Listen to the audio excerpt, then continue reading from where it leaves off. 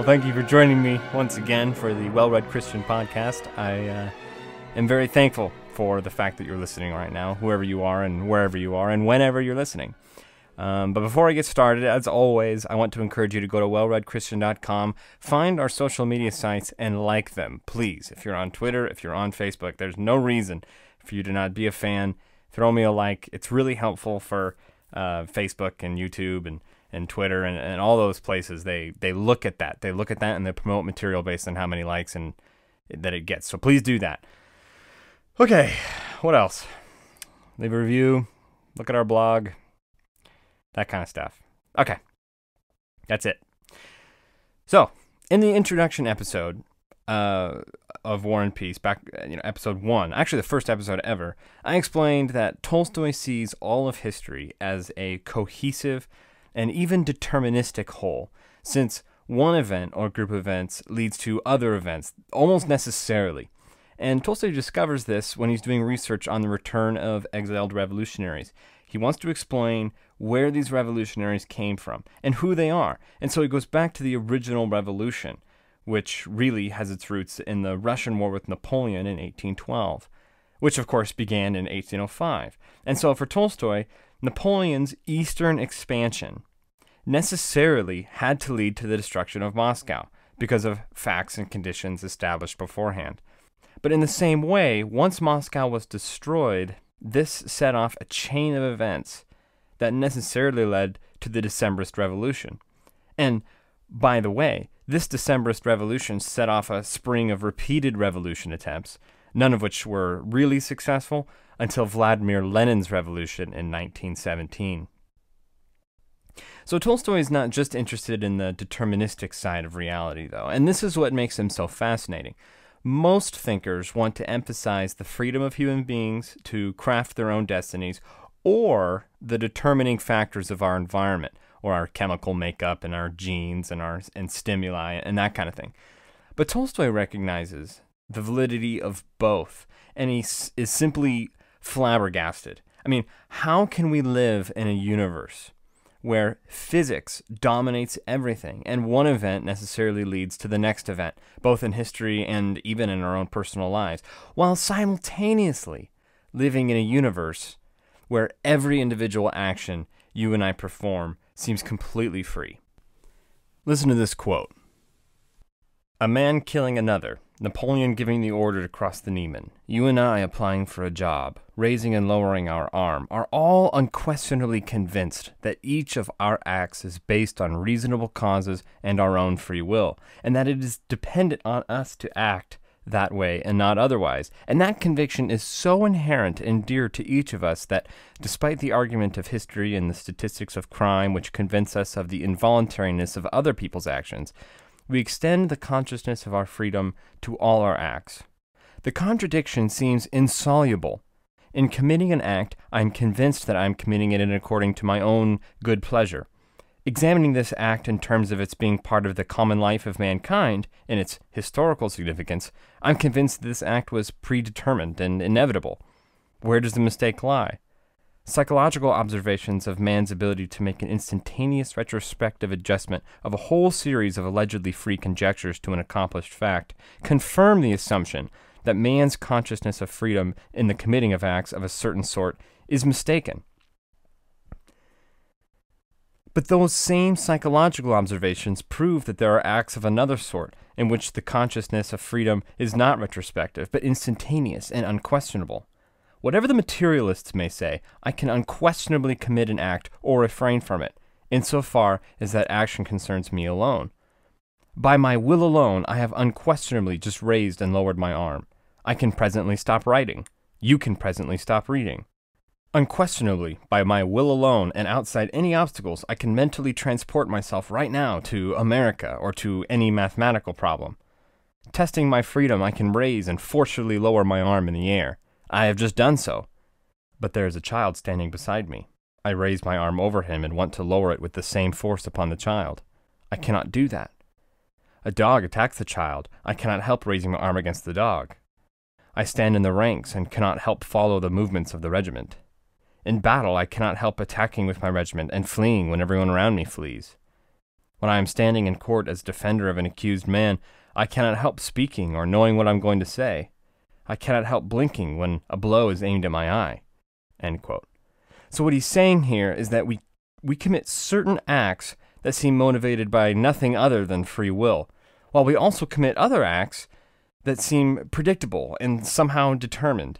We can raise and lower our arms or count to 10 in our heads. Aha, see? I'm free. But would you ever just randomly raise or lower your arm or count to 10 in your head if you weren't trying to prove a point? Maybe you were always determined to do it because your natural psychology mixed with the external stimuli of me challenging your free will caused you to try and prove me wrong. But in doing so, you might have still proved me right. Furthermore, human beings do actions instinctively all the time which don't seem to consult your free will. If you're driving and you rear-end the person in front of you, a curse word might be thrown out of your mouth before you even realize what's going on. If you see a dog lunge after your child, there isn't a force in the world that will prevent your arms from grabbing that dog. Furthermore, consider all the things in your life that aren't controlled by you. You aren't in control of who you fall in love with or what interests you. Now that's interesting. You aren't in control of what interests you. Why are you interested in the things that you're interested in? It's almost as if interest just reaches out and captures you and, well, now you're interested. Why do you have the hobbies that you have? Why are some things fun and other things boring? You don't know. Have you ever tried to make a game out of doing the dishes? I mean, it might help, but at the end of the day, it's still a chore, right? Why can't you decide who you admire? You don't choose what foods you like or don't like. You don't choose the thoughts that spontaneously occur in your head. You have absolutely no control over the thoughts that randomly occurred to you. You can't control your moods, your cravings, the things that make you angry or you're happy, none of it. Tolstoy recognizes that there are these two laws of the universe which are polar opposite, and he can't figure out how to reconcile them. One law is that everything is determined. The universe consists of matter and motion, and in some sense, everything else is dominoes. The other law of the universe, however, is that human beings are essentially free, and every choice we make is a striving for more freedom. I mean, think about it. Every choice we make is a choice we make to try to be more free. We eat to be free of hunger. We work to be free of poverty. We strive for health so we don't have to be sick. Fame and obscurity, power, submission, strength and weakness, education and ignorance, work and idleness, virtue and vice. All of it is a battle between freedom and slavery to something that we don't want. And our whole lives are oriented towards trying to be free. So how can we understand life if we're determined by forces completely outside of our control? People don't like to feel like they're just programmed robots going through their day-to-day lives. And so for Tolstoy, the question of free will and determinism is the essential question of all of human life. What Tolstoy is saying is this: hey, if someone has a bad childhood and grows up on the streets, is it really just to punish them? I mean, they can't choose how they grow up. And Tolstoy says, I don't know. I mean, ask a philosopher, I guess. Hey, if God already knows who I'm going to marry, is it really possible that I marry the wrong person? And again, Tolstoy goes, ask a priest. I'm going to be a brave soldier on the front lines. And Tolstoy goes, yeah, okay, man. We'll see how you feel when you're out of ammo and everyone around you starts running away. And so it's almost like we're 100% free and we're 100% determined. And we have no idea how those realities interact. And so Tolstoy's entire point in writing War and Peace is to get you to see how true that is. And many critics have read War and Peace, and they cited these short philosophical essays which are sprinkled in as blemishes on the work. But Tolstoy himself said that this is the unifying theme. He goes, this is why I wrote, because I want you to see how this reality interacts with your everyday life. Because this idea that we are totally free, but also totally determined, and we have no idea how that works, It matters. You see it every day. But it can't really be explained to you, and perhaps you're not even understanding really what I mean right now. You have to see it. And how can someone show you?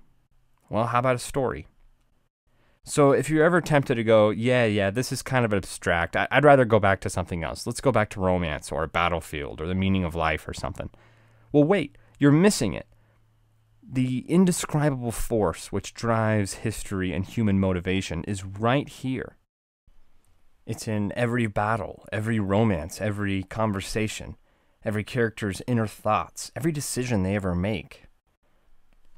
Let me try to give you some examples. Maybe it'll make more sense. The first example I'd like to use is Prince Andrei Bolkonsky's father. He's called Old Count Bolkonsky in the book. And the old count is a harsh man. And when Andrei goes off to war, Andrei leaves his pregnant wife with his sister. And Lise, the little princess, dies in childbearing. And from that point on, Prince Andrei's sister, Marie, lives with the old count alone. And these two have an interesting relationship. Andrei's father loves Marie, but he has a short temper and often says very harsh and cruel things. And Marie continually submits herself to him as he teaches her math and science, and they read books together and all sorts of things. Marie is very bright and a well-educated person, thanks to her father, but that doesn't stop him from having a tendency to berate Marie. And there's this one scene in particular where the French forces are getting very close to Bald Hills Manor, where they live, and so the old prince orders his daughter to evacuate to Moscow, but he himself will stay with the militia, while Marie, for the first time in her life, allows herself to disobey her father in an attempt to save his life. Well, of course, this earns a long tirade of accusations that it was her fault that he and Andrei don't get along, and she's made it her goal to ruin his life, and all these sorts of things that are nonsense. And he drives her out of his study and says he doesn't care whether she goes or not, and slams the door. However, Marie knew that in her heart of hearts, as the days passed on, that her father was glad that she didn't leave, and if he really wanted her gone, he would have ordered that she be taken by force. And so you may ask, if the old count really wanted Marie to stay, why did he have to yell at her and demand that she leave and all the rest? Why can't he just say what he wants and mean what he says and say what he means? And wouldn't that be great? Wouldn't it be great if we could all just say what we mean and mean what we say and say it exactly how we want to say it with exactly the tone that we want? But the old prince can't do that. He's incapable of communicating how he feels, whether it be from old age or illness or temperament or whatever. That's just the way that he is. He's angry and he's very bad at telling his children that he loves them. He's not free to communicate rationally. This is one of his personal weaknesses, and we all have them. We're subject to the darker sides of ourselves that we're not proud of and we're ashamed of it. And if we're virtuous people, then we're working on them. But that doesn't mean that they don't have a legitimate sense of control over our lives. Marie knows this about her father, and she loves him anyway. And the man will soon enough have a stroke, and in his last moments will say more in just a few words than he's ever been able to say in a lifetime. And still, you might say, well, that guy's just a jerk. I mean, he should get his act together. And you wouldn't be wrong. But there are a lot of jerks who should just get their acts together, and they're still worth loving. Fathers, spouses, brothers. And I'm not excusing the behavior by any means. But what I am saying is that if you understood the ways in which old Count Bolkonsky is trapped inside of his temperament and brain chemistry and 60 years of bad decisions and wrong behavior, you'd feel sympathy and love rather than indignation. Okay, another example of this force that moves nations can be seen right here in a very great example at the very beginning of the novel when Pierre marries his wife.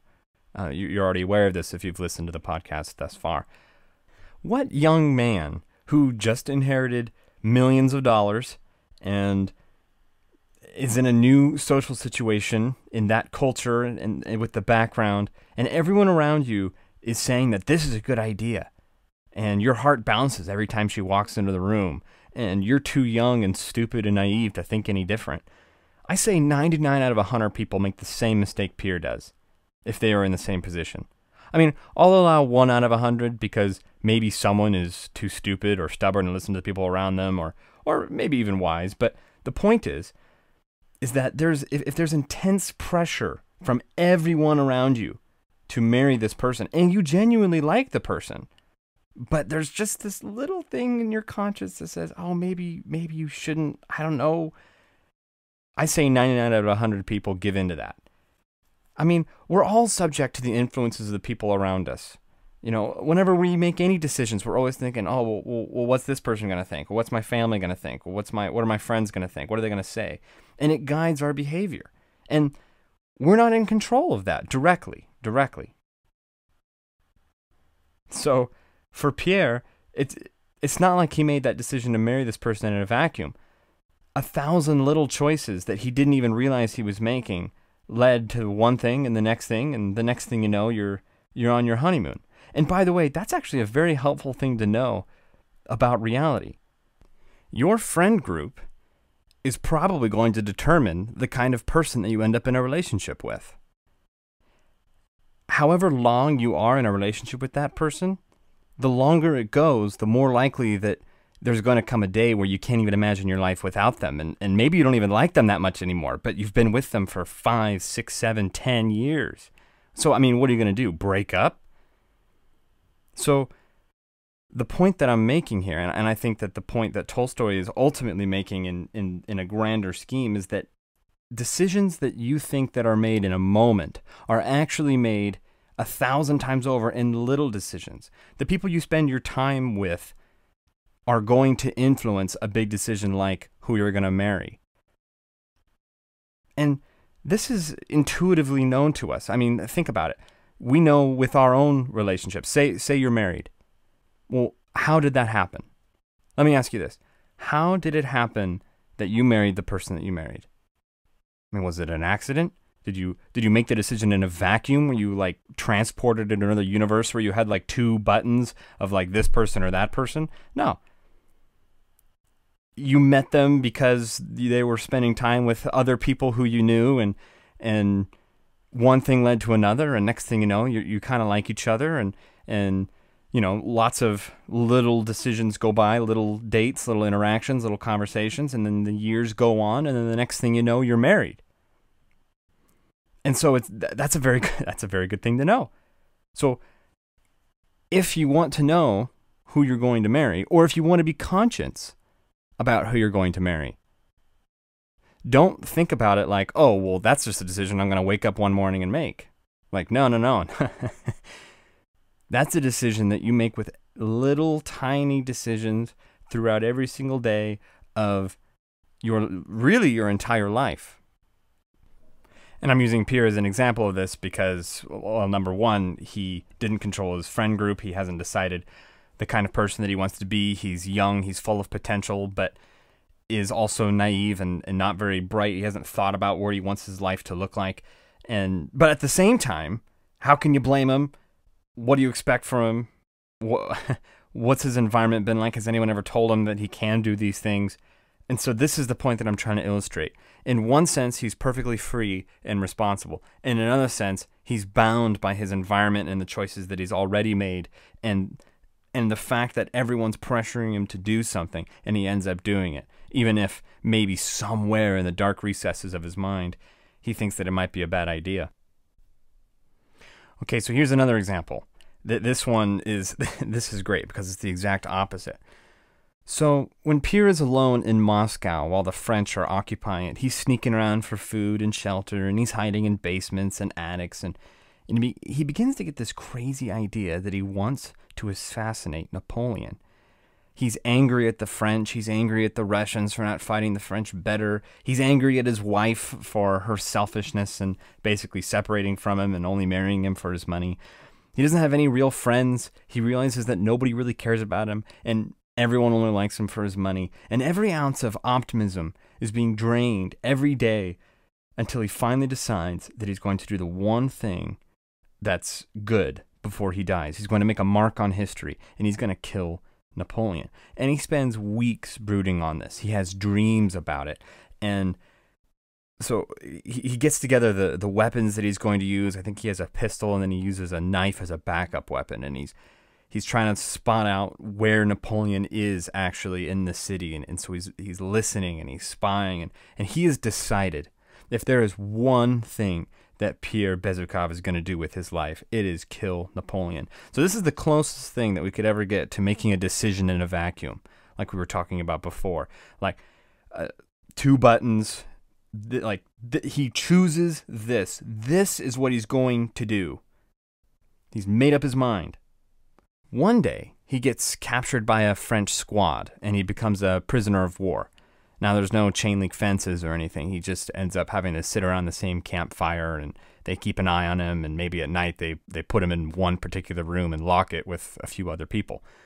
But what ends up being the reality is that he just kind of becomes one of the people. He becomes one of the guys. They're all telling jokes by the fire. They share the same looted bread and wine. They end up sharing experiences that they've had in their lives, and they're all laughing and telling about their families back home. And after a few days, this touch of human interaction completely takes the wind out of Pierre's sails. He still wants to assassinate Napoleon. He remembers his conviction and his decision to do it, but he realizes deep down it's not going to happen. There's no way that you're doing this. And so later that night, they're all back around the same campfire telling jokes and laughing and talking about their families back home. And he just says, yeah, that's not going to happen. I mean, the resolve is still there. The decision's been made, but you're not going to do it. In the critical moment, you're not going to pull the gun out. You're not going to pull the trigger. And maybe you can relate to this, not deciding that you're going to assassinate the Emperor of France, of course, but you can relate to thinking about something for an hour, for 2 hours. Maybe you're laying in bed at night and you're thinking about something and you're like, no, I'm going to do that. I'm going to confront that person. I'm going to say this thing. I'm going to finally clean my room. I'm going to, whatever it is that you've decided, that's it. I'm doing it. I'm tired of this. And then maybe you fall asleep and the next morning you wake up and yeah, that's not going to happen. So the reason I'm telling you this is because it plays right into this theme of how, look, you think you're in control. And in some sense, you are in control. But in another sense, you're dominated by forces beyond your control. And this affects us in our everyday life. Okay, one last example. This is one of my favorite scenes from the book. Okay, so Pierre is a prisoner of war, and he's living with these Frenchmen for a few weeks in Moscow. And they've gone to the point where he is friends with all of the soldiers. They all know each other by name. They share bread and wine. They've told each other all about their lives and their upbringings and that kind of stuff. I think I've said that like 5 times, so I'll go ahead and move on. Then one day, Pierre wakes up, and it's all gray and cloudy. There's a stir outside, and he looks out a window, and everybody's frantic. The French are packing up, and they're trying to leave Moscow. Napoleon has ordered that the entire army is going all the way back to France. Everybody's frantically packing and trying to loot their last spoils. The French captain has jostled, that's a word, right? The French captain has jostled all the prisoners, and now they're marching west. All morning, Pierre has tried to whisper to someone and ask what's going on, but suddenly everyone seems so stern and hostile. Like, what's the big deal? Just last night we were all having a good belly laugh together, but now everyone has frowns and scowls. It's as if everyone woke up grumpy and angry and disheveled. After a few hours of marching, there's a halt order, and everybody stops and looks around and is wondering why. And suddenly it becomes clear that the French have decided that they could march faster if they kill some prisoners. And so the orders are given. Line up. They all line up. There's a firing squad all ready to go. And one by one, prisoners are sent up to the wall and are killed. And this is such a powerful scene because it showcases Tolstoy's mastery at writing. He captures what this moment is like perfectly. Nobody wants to do this. The captain who ordered the executions can't even watch. The soldiers who are actually shooting are visibly shaking and can barely shoot straight. The prisoners, they can't help but go up to the execution line when they're shouted at to do so. I mean, what else are they going to do? They're in shackles and all the rest. I think there are a few people who do try to escape, but then someone just shoots them in the back. So prisoner after prisoner is mercilessly executed. They walk up and fire, bang! They fall over dead, and everyone in line starts to panic and look around, and they're wetting themselves, but, well, there goes the next guy, and fire, bang! And it's just this haunting moment as Pierre realizes, I'm going to die right here. I'm going to be killed by the people who I was just talking to last night, but now they won't even look me in the eye. I mean, what in the world is going on? And suddenly, miraculously, preposterously, the captain orders that the men stop, and he's seen enough, and so they they get back into marching formation, and they keep marching, leaving the bodies behind. And Pierre's heart just melts and drains through his feet. What in the world was that? What just happened? The captain didn't even want to order it, but for some reason, whether it was pride or a sense of necessity, or maybe because he thought they could march faster, or maybe it's just the overcast weather that puts everybody in a susceptibly bad mood, he decided to order the killing. And then as soon as he ordered it, it's almost like, oh, why did I do that? And every single soldier is stumbling around and trembling and fearful, but they're all doing it. Everyone is playing their part. And they killed the men and the women who they were just dining with the night before, at least many of them. And then for some arbitrary reason, the captain ordered it to stop. And then they just keep marching. Well, why did he order it to stop? Weak stomach, boredom, anxiety, guilt? And why did he stop them now and not, 3 prisoners ago?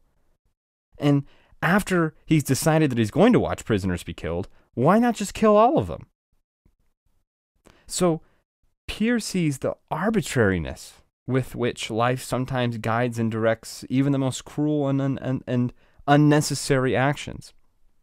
And I think that the idea that is communicated just by the environment, and I would love if someone else would read the scene and tell me what they think, it's almost like the weather had decided today is going to be a gloomy day of dark things. And Napoleon orders that everyone goes back to France, which makes everyone go, uh-oh, why are we going home? I mean, we won, didn't we? Nope. Retreat order all the way back home. Oh, wow, that's a long haul. Okay, everyone needs to get up right now. Hey, you're not going fast enough. Go, go, go. Suddenly everyone's in a bad mood. Everyone's just trudging their feet. Captains are yelling at one another, and sergeants are getting their men into shape, and there's an order that anyone who's caught looting is going to be shot on sight, and the prisoners are suddenly no longer friends, but it's like they're prisoners, and then all of a sudden, hey, wait, what are we doing? Hey, we need to kill these prisoners. Bang, bang. You know what? We don't have time for this. Come on, let's go. What is going on? And I think maybe this is another example of something that maybe we could relate to. Again, maybe we can't relate to shooting prisoners or having our fellow prisoners shot in front of us. We're probably not going to relate to that. But we might be able to relate to just, there are some days where it's like, what is going on right now? What is going on today? Why are we all off on the wrong foot? Why can't we communicate effectively? Why is everybody angry with one another and irritated and bitter and stepping on each other's toes? What is going on? Like, no one wants that, but that's just what's happening. I think that's another example of this ongoing swarm-like life of mankind that pushes and pulls and tears sometimes, but that no one is really in control of it. It has a life of its own. And by the way, this idea that even the men in charge don't really have any power, this runs through the whole work too. This could have easily been the focus of the entire podcast. There's this battle called the Battle of Borodino, where Tolstoy makes the point that, look, neither Napoleon nor Kutuzov wanted to fight, and yet it happened. As a matter of fact, let me read you this quote. Quote, "In offering and accepting battle at Borodino, Kutuzov and Napoleon acted involuntarily and senselessly, and only later did historians furnish the already accomplished facts with ingenious arguments for the foresight and genius of the commanders, who, of all of the involuntary instruments of world events, were the most enslaved and involuntary agents. The ancients left us examples of heroic poems in which heroes constitute the entire interest of history, and we still cannot get used to the fact that, for our human time, history of this sort has no meaning." End quote. Tolstoy says, yeah, historians will say that the Russians baited Napoleon into a weak position and then set up fortifications at Borodino, and then they sprung a surprise trap. You want to know what really happened? The Russians were scared out of their minds and were retreating for days, fumbling around. They passed up way better spots than Borodino. But they didn't want to fight. They were anxious and terrified and pathetic. And finally, as they passed up Borodino and set up camp, there might have been a sense among the troops that they preferred a battle over the constant running. But here comes the historian again. Then the Russians set up a forward outpost, which Napoleon captured, giving him a false sense of assurance. And so he attacked, and the fortified Russians had sprung their trap and defeated Napoleon. Again, Tolstoy says, yeah, forward outpost. That was just the slowest marching soldiers who fell behind, so of course they were killed. And if the Russians wanted a forward outpost to keep an eye on the enemy, they would have just sent 1 or 2 squadrons of hussars. They wouldn't have had a whole battalion fall behind. And, by the way, they didn't even set up the barricades until the day before, realizing, uh-oh, Napoleon is right here. So, no, they weren't prepared for it. They didn't spring this genius trap. And Napoleon also didn't really feel like doing that battle. They were moving forward, and then it was like, oh, here are the Russians. I guess, well, we're going to fight them. And so the battle was a battle where neither side wanted to fight. And that's really a tale of all war. But there they are, fighting and mass carnage. And then here come the historians like, oh, this was just this brilliant stroke of insight where these commanders are playing this. And he goes, no, that's not how it happens. Time, chance, luck, fate. That's how life works. Not these Greek heroes, Napoleon and Kutuzov, in an epic battle of the wits, 3-dimensional chess, that sort of a thing. No. That's how historians tell it. But the truth is that what really happened is that thousands of scared and pitiful soldiers drugged their boots and tried to do their jobs, and then 2 coincidences and an accident later, there was a battle. And who wins the battle, by the way? Whichever side fights harder. Well, which side fights harder? Whatever side has more men who are putting in more courage and effort. Well, why does any one individual man put in more courage and effort? Well, many reasons that are incalculable. Maybe he ate a good breakfast, or was thinking about his family that morning, or maybe those around him are fighting harder and so it gives him courage. Maybe he trusts his commander and has sincere faith that we'll win. So, why does one side fight and win and another side fight and lose? The reasons are small and incalculable and beyond anybody's control.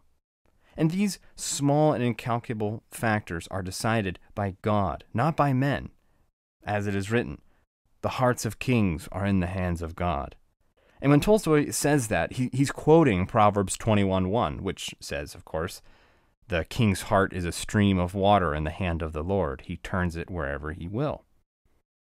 And there's a long tradition in Judeo-Christian thought which says that God is in control of history. He controls the will of kings. He determines battles. And he determines all of our lives, and that believers should take comfort in that and trust in him. But anyway, long gone, says Tolstoy, are the days where we can say that someone like Napoleon rises up and changes history.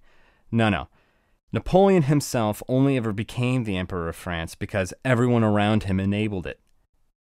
Napoleon is the result of microscopic causes that nobody could have foreseen or changed. Napoleon isn't even that special. He just is the guy who's along for the ride like the rest of us, who finds himself in these positions from little decisions that he and everyone around him has made. And all these things happen according to a swarm-like life of human beings. Well, we've talked a lot about Tolstoy's view of freedom and determinism, and I hope that you at least have a flavor for the way that he approaches the conversation. But now I'd like to transition away from the text and more into the ideas in a more abstract way. I want you to be able to walk away from our conversation with an understanding of the categories of free will and how people have debated about it, not only throughout the history of philosophy, but also right now. Because people still debate about free will and determinism. Sam Harris is a neuroscientist and atheist thinker and popular intellectual, and he often debates with Ben Shapiro about ethics, values, religion, that sort of stuff, and free will often comes up. And so I think it's important for you to know the different viewpoints, and then of course I'll end with my own viewpoint. As you probably noticed, Tolstoy doesn't attempt to reconcile free will and determinism. All he does is say, look, we are clearly free as human beings to do what we want to do moment by moment, minute by minute, but we're also bound by this swarm-like life of human beings where as soon as we make actions and make decisions, we look back and go, I wonder if I actually ever could have done otherwise, considering the factors and conditions that really led up to that decision. Other thinkers, of course, are going to disagree with Tolstoy, both from the theist and the atheist viewpoints. Harris, as an atheist, for example, is known for his deterministic views. Most materialists are determinists, by the way, and it makes perfect sense. A materialist is someone who believes that the only things that are real are matter and motion, so no God, no soul, nothing outside the universe. And on this view, free will has to be an illusion. Even consciousness itself has to be an expression of brain states, which are subject to the physical reality that you're not in control of either. So everything that would make you think you have free will is just an illusion. Human beings are biological machines who are programmed to do certain things by our DNA, and we're given stimuli by our environment, and so we just do the next thing that's in front of us. All of our actions are determined by prior and sufficient causes. This is kind of the classical materialist determinist view, and this seems very natural and intuitive given our understanding of Newtonian physics. Everything happens for a reason, and those reasons have sufficient and understandable causes. Why would the behavior of human beings be any different?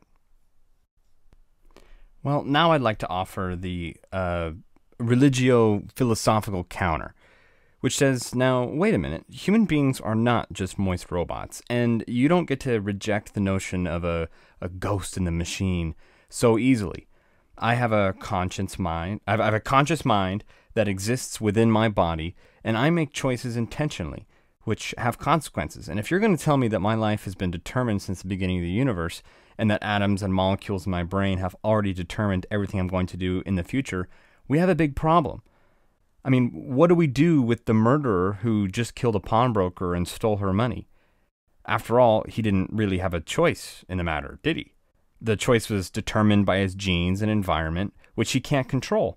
So, sure, he committed a crime, but he isn't really guilty of anything. He just has some brain wiring that's different than yours. And if he didn't have any free will, then he didn't actually do anything wrong. And if he did, it's not even really his fault. Do you see the problem? You can't blame gravity for shattering your new computer, but you can blame your little brother for picking it up and throwing it on the ground. But on determinism, they work the same way. Both gravity and human behavior are just the result of dominoes falling over one after another. Determinism ejects any possibility of moral responsibility. At least, that's the objection. And of course, the second objection is like it. Determinism doesn't make sense of our everyday conscious experience. This is Tolstoy's point. I can move my arm right now, or I can refrain from moving my arm. And this is something where someone like Jordan Peterson would come in and say, look, you can't live life believing that you're determined. Nobody lives like that. We act as if the world manifests potential, and that it's our responsibility to do the right thing and to turn that potential into good. Or you will hear someone like Ben Shapiro argue along with objection one. He'll say something like, you can't build a functional society with the idea that we're all just wound up robots. You have to have a notion of free will to ground personal responsibility. And then, of course, you need personal responsibility to ground morality. And you need personal responsibility and morality to have a stable and healthy nation or society or culture. But aside from the religio-philosophical arguments against determinism, there are interesting atheistic arguments against determinism too. Daniel Dennett is an American philosopher who studied at Oxford and Harvard and is holding out for a deeper understanding of quantum theory before ruling out the idea of free will. Because determinism is based on the idea that physics behaves according to consistent and repeatable laws. But on the quantum level, there seems to be an uncertainty about where a particle exactly is, and therefore where it's going. This uncertainty could mean that the future is not determined, and therefore perhaps minds and brains like the ones that we have could hypothetically have self-determining power after all. There's another argument against determinism that I think is interesting. I think I heard it from Alvin Plantinga. He's a Christian philosopher from Calvin College. Listen to this.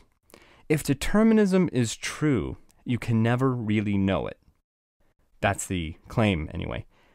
And the reason is that if you're listening to the arguments against free will, and you believe that determinism is true, then you can only really know that you've been determined to think that determinism is true.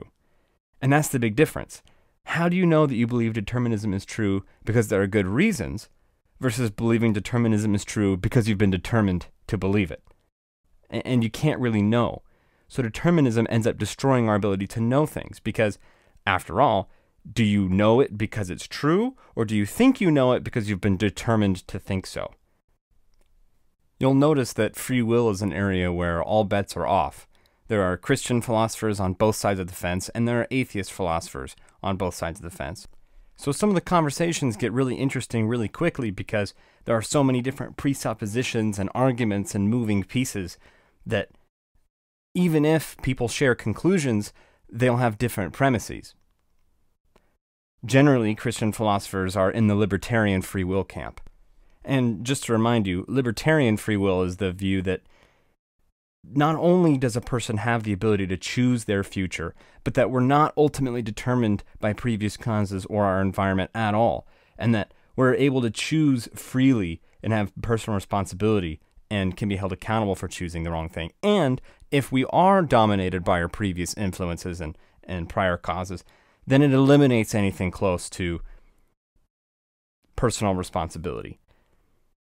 Of course, I'm not saying they deny things like influences and prior causes, but what I am saying is that they believe ultimately every decision has to come from a free agent. Otherwise, moral responsibility can't be associated with it. And this is going to be really helpful because it'll solve theological conundrums too. Like, why did God allow evil and death to enter the world in Genesis 3? The answer is much more simple for the libertarian free will position. You can just say, well, because God wanted them to have free will. Why does God allow people to go to hell? Well, he doesn't want them to, but he wants to give everyone free will. And so they have a choice of whether they want to follow God and do the right thing and have faith and repent for their sins or not. So the libertarian free will position becomes very convenient for many Christians because it allows them to make sense of not only the internal cogs of Christianity, but also the external philosophical conundrums that we see in the world. Some Christians, though, do see that human beings are not always in the driver's seat, whether they believe that God controls everything and they really mean it, or whether they accept the naturalistic, atheistic line of reasoning and just conclude that God works through natural, biological means and he's pushed the first dominoes and now everything is going from there according to his plan. There are Christians who agree that there's a sophisticated illusion involved with free will. Usually, though, in the philosophical and academic Christian world, the people that are having the debates and writing the books, most of them are Christian libertarians who believe that God has given us free will and therefore we're responsible and all the rest. But there is one final view that's in between libertarianism and determinism, and this view is called compatibilism. A compatibilist will look at the ways that human beings are determined by prior causes, by influences, perhaps even by the influence and will of God, and a compatibilist will say, well, okay, those things are true and relevant, and maybe in some significant sense we are determined, but at the same time, we have to have some definition of free will in order to maintain personal responsibility. And so a compatibilist will say the deterministic facts of reality are compatible with an idea of legitimate free will and personal responsibility, and maybe even some sense of self-determination. And so what you'll find is that compatibilists are trying to blend what a libertarian and a determinist thinks are not blendable. A libertarian says, look, if you're determined, then you don't have free will. And if you don't have free will, you can't be responsible. Done. End of conversation. And a determinist says, look, if you can't choose your own destiny, if you're not making decisions for yourself and really causing your own future, if everything that happened before is causing everything that happens now, then free will is an illusion, and there's no room for anything like free will. But a compatibilist is right in the middle. They come in and say, no, look, yes, maybe we are controlled by forces beyond our control, but that doesn't necessarily mean we're off the hook and that we're just wet robots. Maybe there's a way to combine these things. Thomas Hobbes is a famous English Enlightenment thinker and was a classical compatibilist. Arthur Schopenhauer is a 19th century German atheist philosopher who was also a compatibilist. And he famously said, man can do what he wills, but he cannot will what he wills. And I like that, and I do agree with that. A man can do what he wills, but he cannot will what he wills. In some sense, you're free to do whatever you want, but in another sense, you can only ever do exactly what you want. And this is how a compatibilist is generally going to talk. They're not so concerned with causes and influences. A libertarian will say, well, you have to do what you want, and you have to have been able to do otherwise. Meaning, you could have had to have legitimately been able to choose something else. But a compatibilist says, okay, well, maybe prior causes or the will of God or whatever else has determined your actions. Maybe the neurons and hormones and the will of God and all these things are really the driving force of all of your decisions. But at the end of the day, if you want to do something and you do it, then that's what we can call free will. If you want to do it and you do it, then you were free and you can be held responsible for that. This is something that's often called soft determinism, because a compatibilist is going to acknowledge that human beings don't have ultimate power, but we're going to try to work in an idea of personal responsibility and free will in the midst of that. Many compatibilists are also going to have a conversation about, well, what does it mean to really be able to do otherwise? We're going to want to talk about what it means to be able to do anything at all, actually. So, to use an example from the Bible, Joseph's father gives him a coat of many colors. You've probably heard this story. And his brothers are jealous and angry at the favoritism that Joseph's father is displaying to him. And so the text says that the brothers were unable to breathe a kind word to him. So, in my view, when the text says that they're unable to breathe a kind word, I don't think that the text is saying they were literally unable to push air out of their throats and mouths and say nice words. I think what the text means is, no. They could physically do it, but they were morally unable. They were so jealous and corrupt and bitter and angry that they were not able to do something that they should have been able to do. And so I don't see the text saying, well, they weren't able to, and so therefore they're not really morally responsible for it. I see the text saying, no, they weren't able to, and that actually makes it worse. And I got this from the American theologian Jonathan Edwards, and I think he's absolutely right. The Bible seems to say that we are responsible for our behavior, but also that at the end of the day, God is the one who's always going to fulfill his purposes. Well, both the libertarian and the determinist is not going to have a lot of fun with that idea. They're going to criticize it up and down and left and right because, in some sense, it's trying to be a blended hybrid of the views. It's trying to acknowledge both the reality of determinism, but also the necessity of free will in order to make sense of the world. And I think Tolstoy is actually a compatibilist also, because, as I've explained throughout the whole episode, he sees that human beings must essentially be free. However, we're also bound in a significant and mysterious way. And that's all I really wanted to say in this episode. Obviously, there's much more that could be said. Feel free to try and work out some of these ideas on your own. There's a lot of resources and interesting voices in these conversations that make for great debate. And I'd also love to hear from you in a personal way. I want to set up a system where if you donate a certain amount a month, then you can give me a call and we can have a recorded conversation, and maybe I'll string 2 or 3 of them and throw out a bonus episode of them. I think that'd be a lot of fun. This would be a great topic of conversation to have, is why I'm telling you this now. And the reason for that is because I think it's very deep. It is. I've only scratched the surface. However, I do think I've given you a very wide palette of understanding in order to kind of approach the conversation, especially with the distinction of libertarianism, determinism, and then compatibilism right in the middle. So say goodbye to War and Peace. It's sad that we're going to put it on the shelf, but all good things have to come to an end, I suppose. So thank you for listening, and until next time.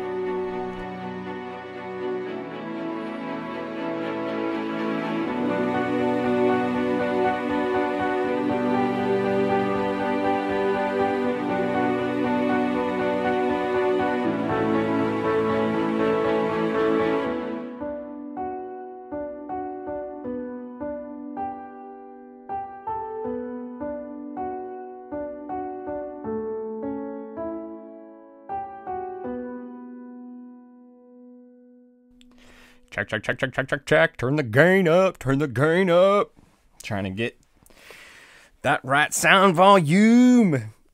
Oh, get a big stretch. You're going to be recording today. Look at that. 12:39 p.m. Captain's Log. Episode 4, War and Peace.